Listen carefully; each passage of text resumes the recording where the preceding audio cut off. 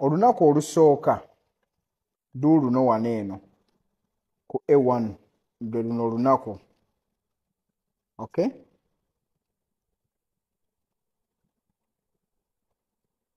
Day 1. Alright?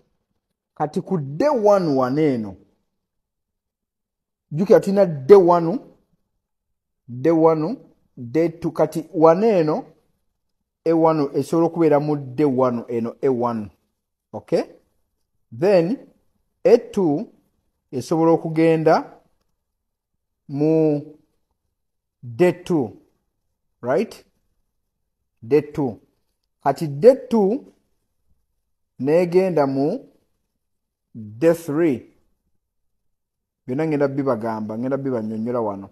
Now, kyoteekeddwa okusooka okumanya nti day 1 yeno A1 wano eno. A1 ki ekikolebwawo? A1 ki kino ekikolebwawo? A man approaches a set. Let's say you approach a girl, runs your opener. Opener twagimanya nti bye bigambo by'osooka okwogera okugamba omukazi. And immediately earns the sets oba woman or a girl. Kati seti, now since tosobola ku approaching a seti, tugenda kozesa girl instead of set. So, a man approaches a girl, runs an opener, and immediately earns the girl's acceptance. Omwana n'akukkiriza. This is A1. Now, you are successful. From A1, this is, which is day 1, but now you have to move. Ogende mu day 2. Day 2, which is the A2. A2 erimu comfort, erimu male, female to male interest. A man demonstrated nti omukazi alina okulaba mu value. Obwedda kye twogerako wali eri. Nti omukazi ateekeddwa okulaba mu value. So, when you DHV, demonstration of higher value. Omukazi tasobola kwagala nga tannaba kulaba value gy'olina. So, the man demonstrates higher value while simultaneously showing lack of interest in the target. Now, twayogera tugamba nti if this is the girl, you are on the table, okay? Kati otudde wano, this is you. Now, wano kweno table waliwo someone, a boy, okay? A boy. Then, wano waliwo a girl, okay? Then, wano ne wabaawo, let's say a boy also, or a girl, let's say a girl, okay? So, bw'otuula ku table, you, gwe ono, this is you. Kati, oyina so making sure nti table yonna, attention, let's say this is your target, this girl. This girl is your target, okay? This is your target. Kati oyina making sure nti ono target wo omwekisinga. Onyumye nono. Bano ababiri. Boteekeddwa okuba nga onyumya nabo. Ono tonyumya naye. Wakitegedde? Ono tonyumya naye. Ono omuwala oteekeddwa kumwesonyiwa kubanga gw'oyagala. Ono gw'oyagala ogenda naye waka mu buliri. Katoteekeddwa kunyumya naye. So, kituzaayo wano eno nti wano, the man demonstrates higher value while simultaneously showing lack of interest in your target. Ono o showing a lack, kati o demonstrating a value ono. Bujukira buli lw'onyumya n'owamba ono nono omutima. This is the emog. Emog. Emog kitegeeza alpha male of the group. Now, this guy is the alpha male of the group. Alpha male of the group yayogera ennyo. Kati singa owamba alpha male of the group n'owamba ne munne simultaneously, kiba kitegeeza nti ono yo target agenda kwegattamu mu mboozi ayagala okuwulira biki bye mwogerako. Watutegeeraganye. Kaakati eyo yebeera day day one bikyali ku day one. Day one yeno yonna. All of this is day one. Bino byonna bikolebwa ku day one.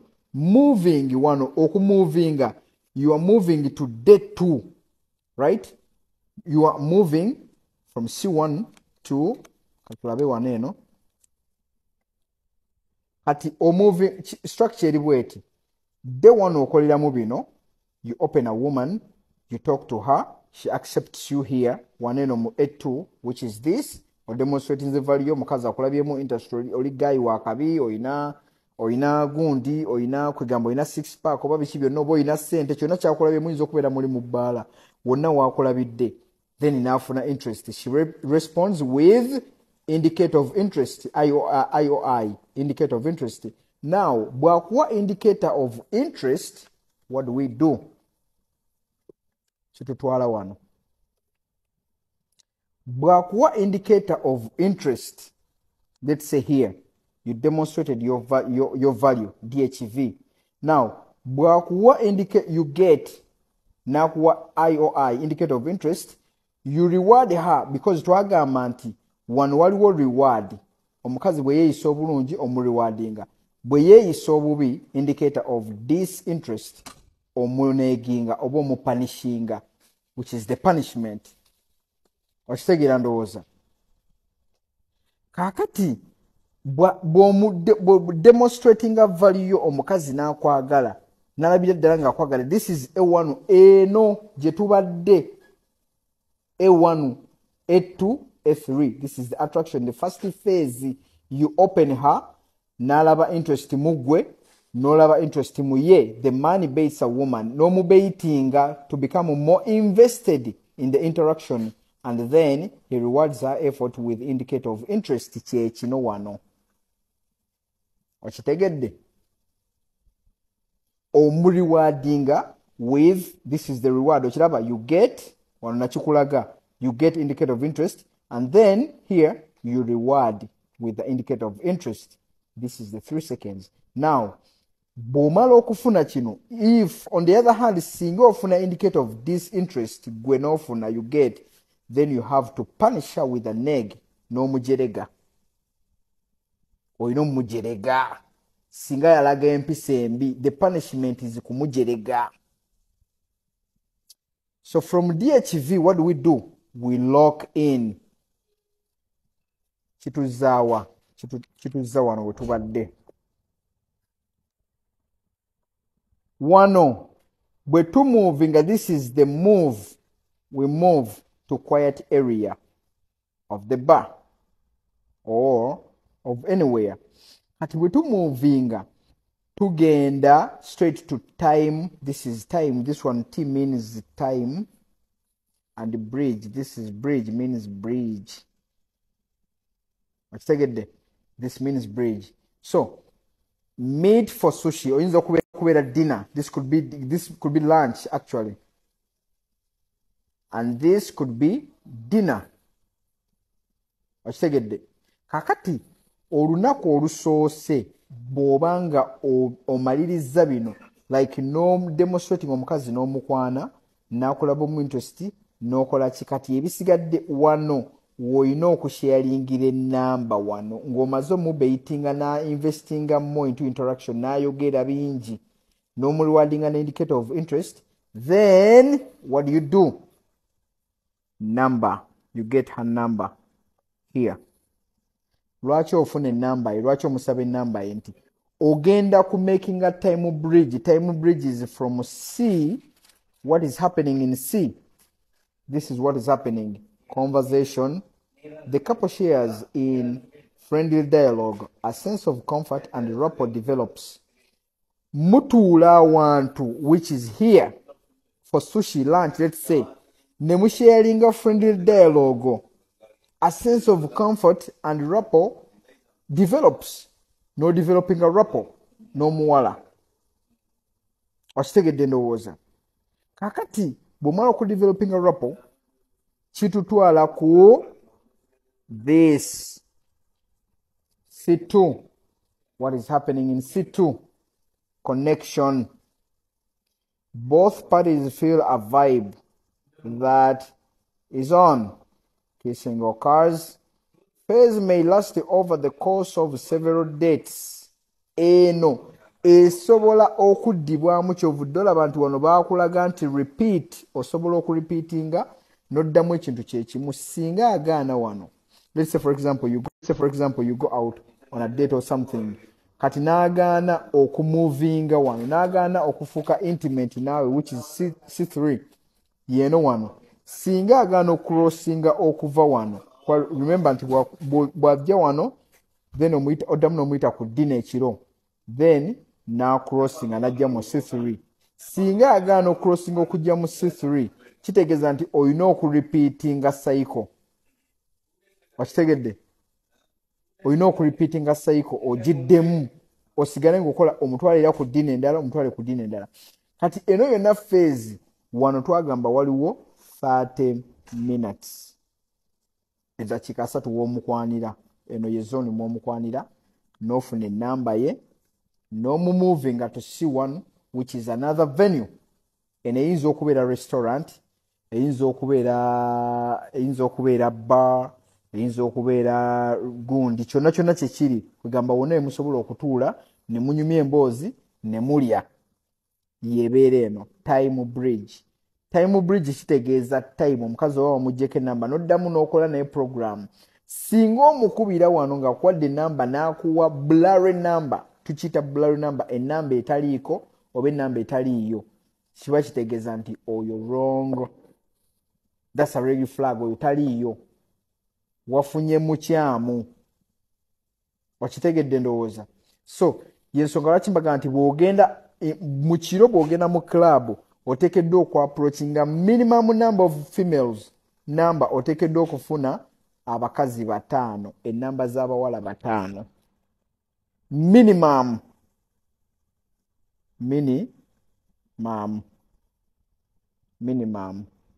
abakazi 5 ennamba zaabwe. Lwaki? Nti ogenda muzine ennamba mugenda kubaamu eziri blurry, mugenda kubaamu ezitaliiko, muyinza okubaamu eziriko naye nga muyaaya ayagala ssente, muyinza okubaamu ng'ayagala byakulya, ayagala kulyako ssente ze, muyinza okubaamu ng'ayagala ki, ayagala ki, byonna byonna. Kati kino kikolebwa, this is day 1. Olunaku olwokubiri lwe lubaako bino. Wakitegedde? Wotwalira omuwala ku date eno. Omuwala kasita asussa mu nnaku 2 n'agenda mu lwokusatu nga tonnamutwala ku date, that is equals to friend zone. That's it. Is equals to friend zone. No doubt, no questions. Ogendera mu friend zone. Why? Kubanga you're being stupid and naive. We don't need that naivety. Day 1 waliwo eno structure yonna from here okuva wano okutuuka wano waliwo 7 hours. Okuva wano waliwo 30 minutes. Eno 30 minutes eno ye bedroom. Ku sex we wano. Forward play, last minute resistance ayinza okugaana oba okugenda mu sex we wano. Wano waliwo essawa, wano waliwo 30 minutes na wano waliwo 30 minutes. Kakati wano we wali omutawaana wano. Olaba wano muganda wange, my brother wano wali omutawaana olw'ensonga waliwo 6 hours wano. Wana wasooka wangu mukwano, oyinza omukwana mangu n'ennamba ye n'ogifuna naye n'otagenda yadde ne mu C1 n'omukubira essimu nga tayagala kwogera naawe. C1 etegeeza ki? Nakugambye C1 etegeeza conversation, kunyumyamu naye. Kaakati ayinza okuba yakuwadde ennamba ye enkeera n'omukubira n'agijjako, oba oyinza okunyumyamu naye kale katugambe esobadde lake n'ogenda mu C1. Naye what about C2? What is happening in C2? Connection. Can you connect with her? If you're lucky enough and you jump into C1, then what about C2? If you happen to get into C2 Then what about C3? What is in C3? Intimate. Can you get intimate with her? Now at a seduction location, heavy making out ensues and the couple moves into the bedroom. Wano wetugendera oluva waneno or moving right from, let's say for example, mubadde mu living room mubadde wo omuwala yenna, my brother, kankulage ekibera from C1 to C2 to C3 kanchi ndakumala flipping a camera. Oli awulira C1 naye tategeera kyeki. What exactly is C1? C1 kitegeeza nti conversation. Oyinza okunyumya omukazi ne oyinza okunyumya conversation n'omukazi. Let's say bw'oba olirake n'akuwa enamba ng'enamba ntuufu kweri, nawo odde waka ewuwo. Bodde waka ewuwo n'omukubira essimu n'omugamba, yo, it's me, it's Alpha. From last night, twabadde mu gundi mu M3M oba gundi oba Jason Bieber, smani Justin Bieber yazze. Nakusanze mu Justin Bieber last night. What happened? What's up? Ostegera n'omuga, yo, what's up? What's going on? Blah blah blah blah ABCD. Can we have dinner lunch tomorrow or something? Are you busy? Nokola appointment naye. Kati wakugamba nti ya okay, of course we can. No genda mu restaurant naye. Olwo otuuse mu C1.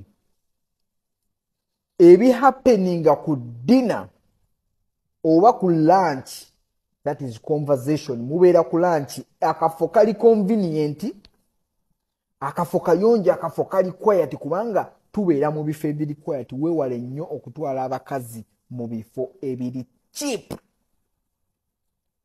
Not wuliriza exception eno, omukazi mutwale mu bifo ebiri cheap ng'ali cheap. Katusoke tulabe. Nkugambye de wano yeeno n'ofuna ennamba ye, detu yeeno. Kati detu eno oliraikira okugirepeatinga bw'oba nga toli professional mu bakazi. Oliraikira okugirepeatinga lwaki? Nti C1 oyina okunyumya conversation n'omuwala oyo. Munkama najja akusaasira n'oyitamu n'ogenda mu C2. Kaakati wano waliwo 2 hours tugenda breakinga. Nkugambye eno, this is the successful pick up. Omukazi gwosanze from here mu bbaala paka mu buliri. Waliwo 7 hours. 7 hours zino tezijjira mu lunaku lumu. Bw'ozifunira mu lunaku lumu n'obeera successful, kitegeeza ofunye one night stand, oyo si girlfriend. Togenda kuwangaala naye. That is a one night stand. One night stand ne conversation tazaagala. One night stand kyayagala, ayagala wano wokka. Nakugamba ka stress keeping emu ku zino. Byebyo byowulira nti omusajja omufunye, omukazi omufunye towangadde naye. Eno ye structure. Genda musome psychology, musome relationship, musome biki. Eno ye structure ya relation seduction nga bwetambula. The rules and the structure of the game. Eno bw'oskipping ekimu ku kino tosobola kuwangaaza muwala. Lwaki? Wano kukwana. Wano muwala akulabyemu value n'akwegomba. Wano n'omubaitinga. Ostegera n'omunyumiza emboozi nnyingi nnyo n'abikaminga invested. Nakugamba omuwala yateekeddwa okubeera invested. Yateekeddwa okuinvestingamu nga gwe tonnaba kumu-investingamu. Kyekino kye bakugamba. Ebyo nabibagamba dda. Omuwala kastamala okuinvestingamu kiba kitegeeza nti you are, congratulations, or moving to C1. C1, this is another day because the first day was successful. Now no moving and no genda ku C1. What is C1? No mukubire enkeera ku macha nakugambye wano wofunire namba ye wano ngomazo mu baitinga wano buli kimu kitambudde bulungi nakuwe namba ye enkeera ku macha no mukubire simu no mugamba yo nze gundi ne gundi twabadde nawe jo mu club inabba ojukira okategedde kano inabba oba wawo nawe wamusanze wonna no mukubire simu in the morning no mugamba yo it's me blah blah blah twabadde bwe tuti najja. Now you are successful ogenze mu C1. kakati wano mugenda ku meetinga for sushi either mu club rather mu restaurant oba waba mu park oba wona what is in C1 conversation munyumye n'omuwala bw'onyumye nnyo n'omuwala nakugamba oconnectinga naye bw'omala oconnectinga naye definitely ofuuka intimate kubanga toyagala kubeera mukwano gwe omulagirawo nti nze njagala kukola ki njagala kuzina. Congratulations oyiseemu now we are moving to bed. Nakugambye luno lunaku lumu luno lwakubiri ku lunaku olwokusatu lw'olina omuzina.